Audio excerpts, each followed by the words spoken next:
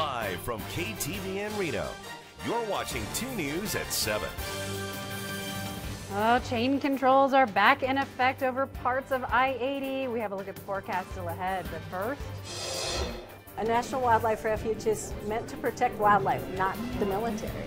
Nevadans speaking out about a resolution that aims to protect a wildlife refuge in southern Nevada. This story tops 2 News at 7 o'clock. Good evening, I'm Landon Miller. I'm Ariana Bennett. Thank you for keeping it here. Now, there is a joint resolution that's been introduced in the state legislature. It's aimed at protecting the Desert National Wildlife Refuge on the northern boundary of the Las Vegas Valley. Now, Chris Buckley was at a public hearing on that resolution this afternoon.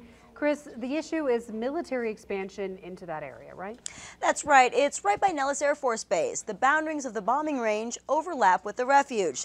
Now the Air Force wants to take over another 250,000 acres. That wildlife area is the largest of its kind in the lower 48 states, and Nevada lawmakers are urging Congress to oppose that expansion. Now, the Desert National Wildlife Refuge is home to one of the largest populations of bighorn sheep in Nevada. And environmental groups say the proposed expansion of the Nevada Test and Training Range would close off hundreds of thousands of acres to the public, as well as through traffic on Alamo Road, and add more than 100 miles of fencing, endangering wildlife. All the citizens that showed up for public comment in Carson City and Las Vegas at the beginning of tonight's meeting were there in favor of the resolution that's opposing that expansion.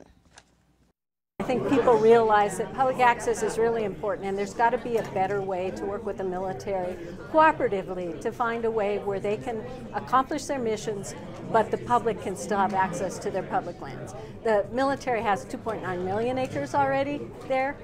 It's a lot. The Senate hearing was tonight. There will be a similar hearing before an Assembly committee tomorrow at 4 in the afternoon. The hope is the resolution and reaction from residents will resonate from lawmakers with lawmakers at the federal level. Covering the story live in the newsroom, Chris Buckley, 2 News.